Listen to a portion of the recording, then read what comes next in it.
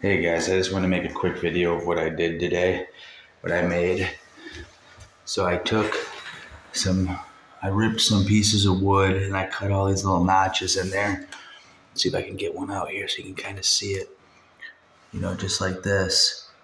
And then I got 24 phones on each row.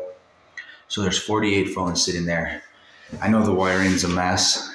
I'm just testing right now. This is a prototype. I have a few things I would like to change and remake it if this is functional. I put a third row in there so I could have 3 sets of phones in front of one box fan. So far it seems to be working good.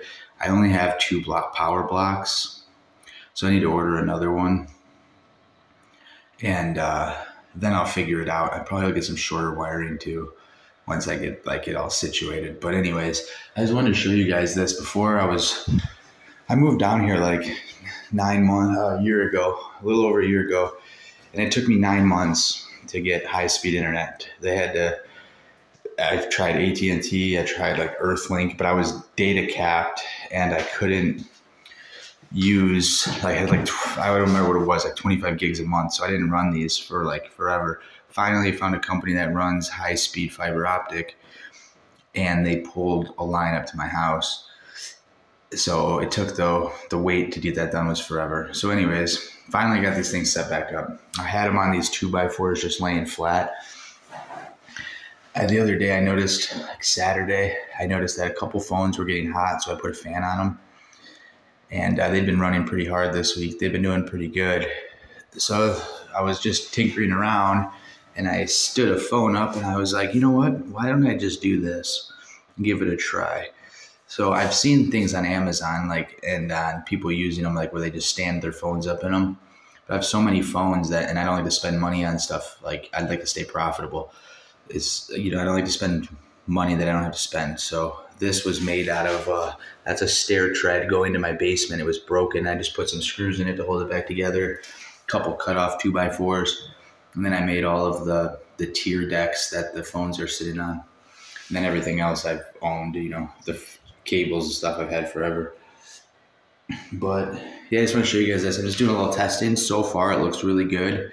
I'm going to calculate the electrical cost of the fan and make sure it's worth it. I don't know if my hash rate will come up high enough that it'll justify the electric. But if the phones are cooler, it'll extend the longevity of the phones. So I'll probably just eat the little bit of electric cost and keep going. And for expansion, this is just quite handy because I mean that's just crazy. That's 48 phones. That thing's only 6 inches deep and 12 inches high. And I can have the setup for another row. I can almost put 4 rows in front of one fan. It's like what, 96 phones? Yeah, I think so. It might get, yeah, I think I could put another, I'd have to make obviously I didn't set up for it, but yeah, so 96 phones in front of one fan. That's not terrible. My brother's sending me a inline fan that he doesn't need. It's a 4-inch inline fan. So I might get one of those. You've seen those air conditioners that kind of roll around and they just portable air conditioners. They have those pieces that go in the window and they got the duct for the exhaust. I might grab one of those when the 4-inch fan gets here and just pipe it in and make a little chute to channel the air into a funnel, and then just blow it on the phones because I think it'll have more CFM. I'll test it though and just see which one's more cost effective and which one has more CFMs. But yeah, that was pretty much it. It took me quite a bit of time to put that together. I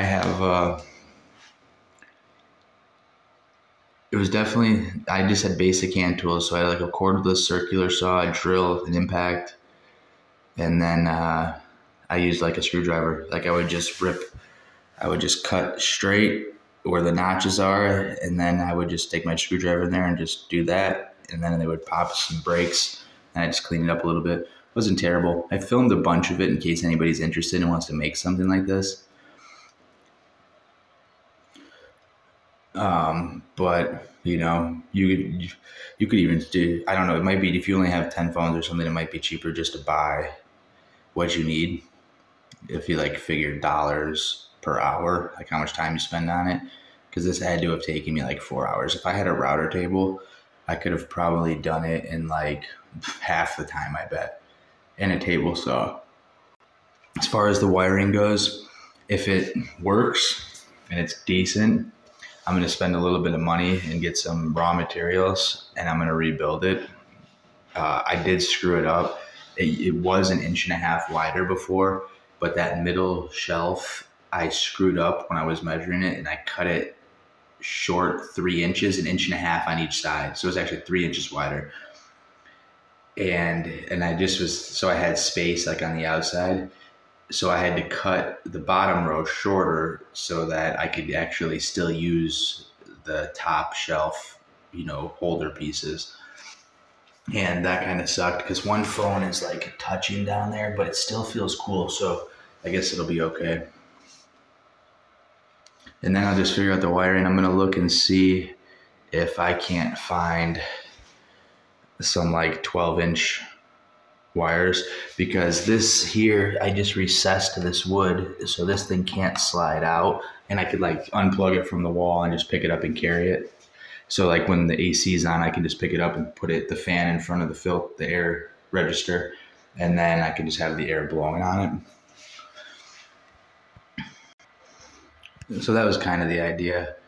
I put these out in the front, even though we got to look at the ugly ass wires, because I wanted the heat from that to be past the phones. I guess though, now that I'm sitting here thinking about it, I wonder if there probably is. I could take the cords, fold it this way, run them underneath, turn the phones around and plug them in, and it would probably eat up most of the cord.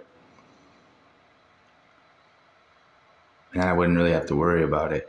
The other thing to think about is, one, when you're putting the slots in, make sure that your cameras, like I put my cameras up because they don't fit, but the other thing was to making sure that all the power buttons are on top, because when you unplug a phone and plug it in, the screen kicks on.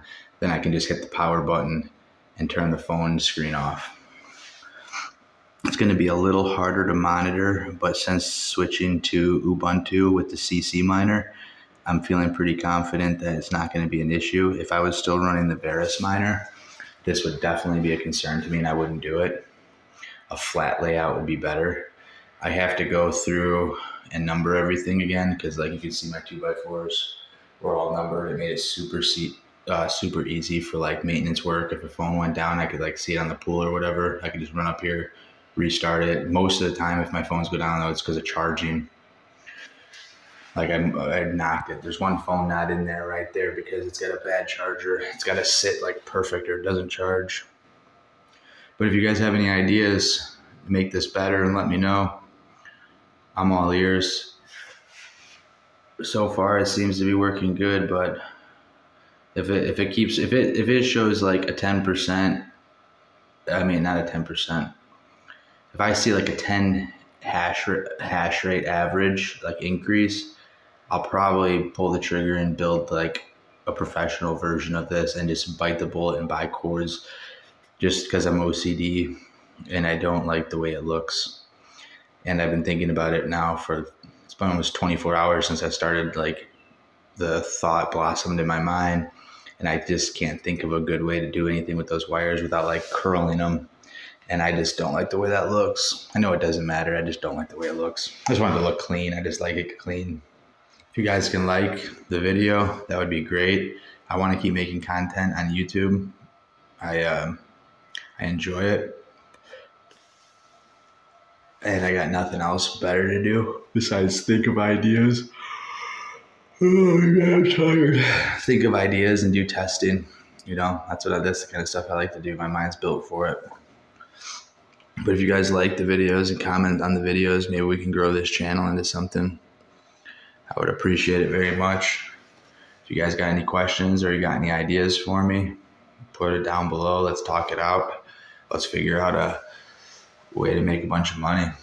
All right, everybody. Enjoy the rest of your weekend. Talk to you guys next time.